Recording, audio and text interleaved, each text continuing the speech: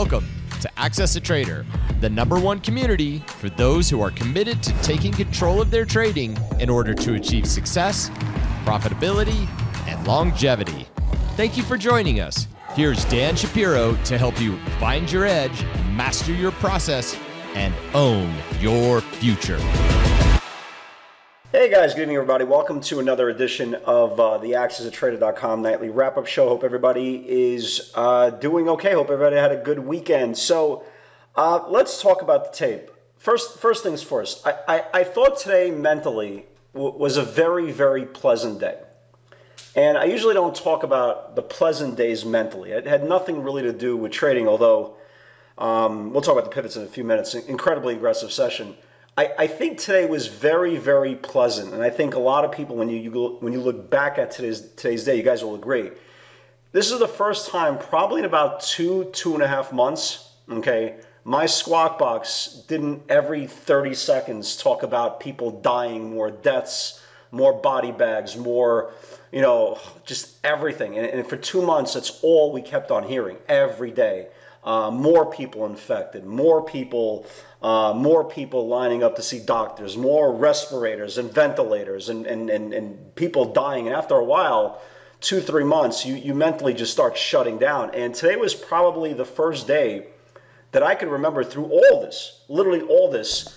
I don't remember hearing a COVID-19 headline that made me raise my eyebrows, okay? And maybe I'm going completely numb to it, or maybe there's a subconscious part of my psyche just kind of pushing it away. But whatever it was really mentally nice just to have a day that is not built up with a wall of worry. And again, I think a lot of people when they listen to this, watch this broadcast, you'll kind of look back and say, I'm absolutely right. So hopefully this is something that less headlines are better. Okay, I don't think we need to hear, and again, this speaks for every single news outlet out there. We really don't need to hear that Mama Joe from Bismarck, North Dakota is positive with the COVID-19. We don't need to hear that. We get it, okay? We get it. And today, the market rallied, okay? And the headline was, the market rallies on lockdown easing for certain states there are going to be reopened for business. That's the headline, okay?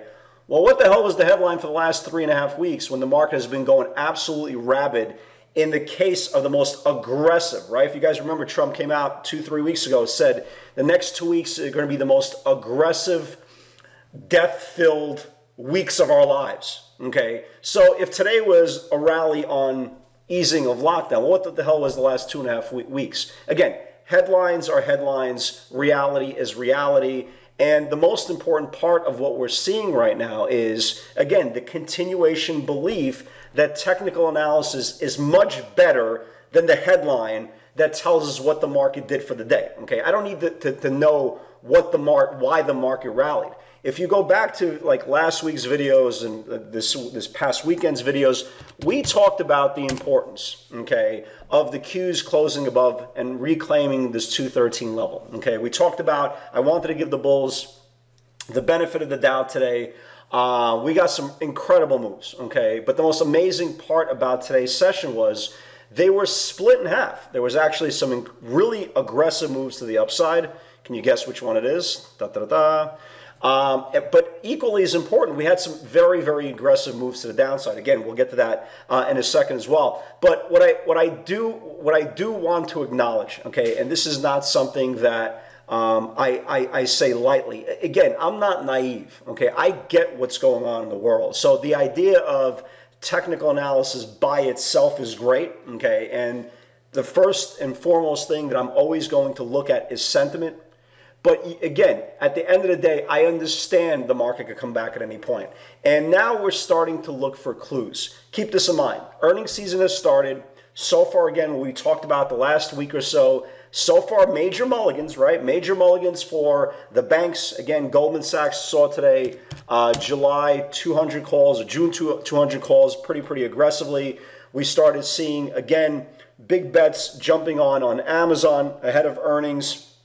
But so far what we've seen is a good engulfing system of stocks coming out with earnings, the market giving them a pass, and we're continuing to move higher and higher and higher. Now it's our job to kind of take off the rose-colored glasses. Again, some of you guys are still trading rose-colored glasses, believe that the general bottom is in, generational bottom is in, and maybe it is, and maybe it's not. But again, you have to start looking for clues where the market could go next. Now, tomorrow we have a second wave, actually the first really, really big wave of technology earnings. You got AMD tomorrow, you got Google tomorrow, Starbucks tomorrow, non-beta obviously, Caterpillar, and MMM. Okay, you have those big companies, and then Wednesday becomes crazy. You got Tesla that had a ridiculous move today. You got your Teslas of the world, your Facebooks of the world, your Microsofts, and Thursday, Amazon, Apple, so forth and so on. So it's very, very important to see what happens after all these companies announce their earnings and the market starts to trade on materialistic news, but more important, what happens on further guidance, okay, which a lot of these companies have kind of taken off the table. However, again, we don't have crystal balls. We're not trying to predict what's going to happen on tomorrow's close. We're trying to use today's close as a guide to see what might happen tomorrow. Now, here's kind of where it gets a little tricky for tomorrow. Everybody see this, right? The top of this candle here from the 17th, from 10 days ago, was 216.51. Today's high was 216.63 and then faded, right? So you can make an argument, a very, very valid argument that, well, this is a double top from 10 days ago and the next move is lower. You could make that argument. And if you look, for example, what happened to Amazon today, they, pretty aggressive sell-off towards the end of the day. Shopify got hit a little bit, right? Shopify got hit. You had Facebook reversing down, okay? You had Apple reversing pretty aggressively from the highs. Netflix got rejected as well, right? Rejected at the top of the channel. So you can make that case if you wanted to. And again, I have a very, very open mind to it for tomorrow. But you have that case that the stocks that had the big, big runs are correlating to what we're seeing today, right, on the close on the QQQs. So for tomorrow's session, again, I do believe we will get opportunity on the upside, but I'm starting to see pretty good value. And when you're doing your research tonight and you start looking at charts like BYND, we'll talk about that in a second. Facebook, where we got rejected off the top of daily supply as well. Microsoft and Apple and NVIDIA. Again, you can see all these stocks are kind of playing out just like the Qs, right? NVIDIA got rejected, turn around. BYND, which was a huge pivot today, got rejected off supply, turned around, so forth and so on. So you could go through the charts and kind of get a sense for yourself. So I think going into tomorrow's session, again, as much as I believe the market is incredibly strong today, okay, and I do believe we'll have opportunities on both sides of the market based on today's close, based on data, based on what I'm seeing on the 60-minute channels, and just going through these beta charts one by one by one. There's only like 10 of them, so it doesn't take a very, very long time to kind of get an opinion. Again, we could have a very, very viable back test into for tomorrow's session. Again, especially if we gap up tomorrow, get stuffed at opening ranges into 60-minute supply and start putting in lower highs on the 60, then again, it should play out like I think. But at the end of the day, if we do if we do gap up tomorrow and start reclaiming this 216.70, 216.80 level, and we start rallying and the stocks wake up ahead of earnings, then yeah, of course we can start going higher. But again, you want to make sure you are trading versus guessing. And again, we've been saying this for a very long time. You will never put yourself in a position of guessing. Okay, if you're putting yourself in a position of guessing, you're just doing it all wrong. Okay, we're not that smart. None of us are. Okay, we're idiots by nature. All of us have an opinion. All of us have a bias. Some of us put on those extra hardcore rose-colored glasses harder than others. So it's very, very important to trade on data, trade on reality, not our own reality, and make sure that what we're seeing is what we are actually seeing, not what we want to see. So tomorrow, we'll see. We'll see. I want to give not the bears. I don't want to use the word bear, but I want to give the sell side the benefit of the doubt, at least at the open tomorrow. Okay, and if we do start reclaiming levels on the Qs, 216.5, 216.70s, maybe we'll switch. But again, based on what I'm just seeing on these charts, with the exception of Tesla. We'll get to that in a second. Again, you could get a pretty good back test. So crazy day today, right? Crazy day today. Ridiculous move. I think that's the best way of saying it. When you really put in the work, and because of this lockdown and because I'm literally stuck on house arrest just like everybody else, and I've been saying this on the videos, I've been literally doing too much, okay? Too much preparation on the weekends. Like I find myself like looking at charts now like 3-4 times for the weekend, almost to the point of beyond boredom, to the point that it's now entertainment. Don't know why, but that's what I'm doing right now.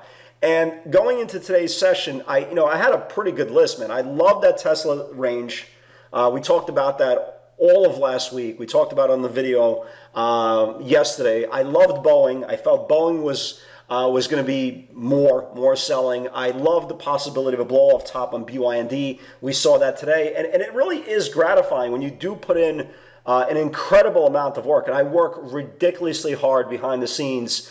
These things just don't jump on the page accidentally. There's a lot of thought going behind these pivots, but once you see them play out, it's an incredible gratifying feeling that all the work does pay off, and all those hours looking at those charts really put yourself in a tremendous way of control. And the last thing you want to do as a trader, professional, or aspiring is not being in control. So yeah, a lot of research over the weekend, and it played out incredibly well. Let's talk about it, right? So Boeing, gapped up today along with a lot of other stocks, and I said, hey, watch the green to red for the experienced traders. And again, guys, I always note green to red is not a pivot. It's just momentum. There was a huge pivot on Friday on Boeing to the downside. It put in a low of 108.30s. That was Friday's lows. And I basically said, look, I go, watch, I go, look, this is not a pivot. It's just momentum. It still needs to break. It still needs to build below 128.20, 128. If it builds below, it can flush. And Boeing destroyed it. Okay, this was an incredible candle, right? Just an absolute incredible candle. We talked about this in nausea. It started building below, went red, and once it started building below 128, this was a $5.5, $6 candle, just like that. Just a huge move. Huge move on Boeing. I caught Beyond nice as well. Again, look, it got downgraded this morning by UBS. We already knew about the potential blow off top from the video on Sunday, talking about this pre-market, talking about it last week. Again, I still didn't understand the whole premise of why BYND ran on the whole shortage of meat. Okay. But okay. So BYND gapped up today, got downgraded to a sell. I think it was like a $73 price target. And I go, again, watching green to red for experienced traders. Note, again, this is not a pivot, just a blow off top, a potential reversal. 108.30, 108. If it builds below, can flush. And I shorted off that 108 and crushed. I mean, absolutely crushed. Here was BYND, right? Here's the 108. It confirmed the 108. And I said it was going to get down to 97. It got down to 97 and change. Here is why 97. It was right on the rising 5-day moving average. So just ridiculous move there. Amazon never got to the 2450s. Shop never got to the 52-week high of 666, which I'm kind of happy. Seriously, 666? Okay. So here was definitely the move of the day. If you thought Boeing and Beyond were great and they were fantastic pivots, again, what is there left to say about Tesla? So I love the Tesla pivot going into this weekend, and it gapped up to 740. This was the pre-market high, 741, 75, 742. I said it needs to build for that initial push, to 646, 647. If it stretches, it could go to 753. Now, again, raise your hand if you trade Tesla. Raise your hand who would not take 10 points off this trade. I'll wait. Right? So it gapped up, and I go, I really want the 735, but again, we can't get what we want. So here was the opening range pivot, 741.75, 742. That's where I got long, and this thing just did a Tesla, right? So here was the pivot, here was the opening range right over here. This whole opening range, which was the 742 area, and I think this candle is still going. I mean, just forget about a $10, $12 candle. This thing put up a $60 candle. Nothing left to say. Unbelievable, absolutely crazy move on Tesla. 296 NVIDIA if it needs to build. Here was 296 on NVIDIA. A bunch of 320 call buyers came in. This thing exploded, just went nuts. Here was the 296 level right here, right? 296 level on NVIDIA, just exploded. Went to 303 and change. So this market is just absolutely nuts. I didn't take Netflix. It was way too thin. But again, a pivot on Netflix is definitely setting up here, which I want to watch for tomorrow. But again, if you took this trade, good job. It was just way too thin for me. 423.50, 423. If it builds below, can flush. Again, not a big move yet. Okay, and I think that's the most important part. Not a big move yet, but it took out the 24.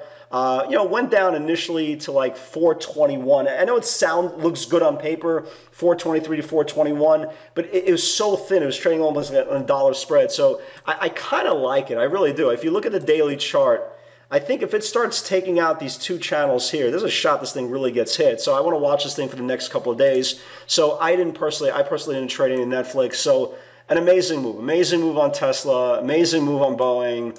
Boeing, just a huge move on Boeing.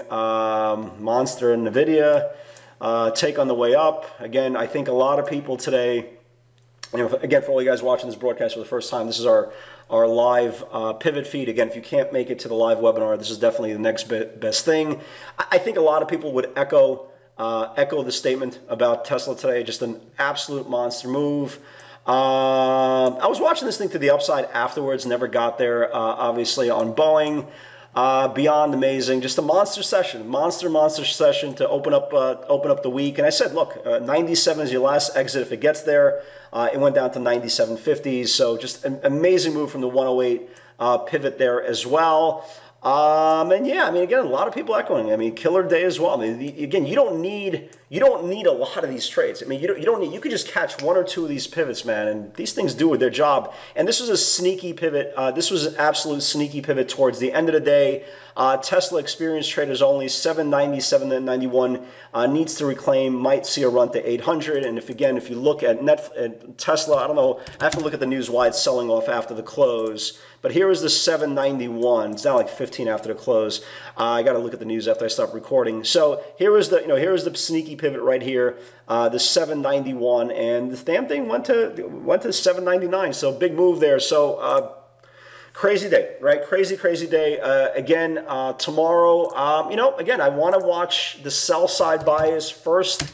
Again, double top here for now, right? Double top here in the Qs. You got a double top in a lot of names, either getting rejected off daily or 60-minute supply. So as much as we sit here and talking about the market looks great, the market's completely negating bad news. Remember, the bull market doesn't go straight up. The bear market doesn't go straight down. It's all about day by day, trade by trade, hour by hour, minute by minute. Let's live to see another day. That's the most important part. Guys, I love you all. Have a great night. God bless, and I'll see you all in the field tomorrow. Take care. Congratulations for putting in the time to take control of your trading. You're one step closer to owning your future and achieving the success you desire. Want daily trade ideas directly from Dan, straight off his personal watch list? Unlock our free PS60 Vault, where you'll get nightly updates on pivot opportunities we're watching for the next day's session. Click the link in the description to get started today.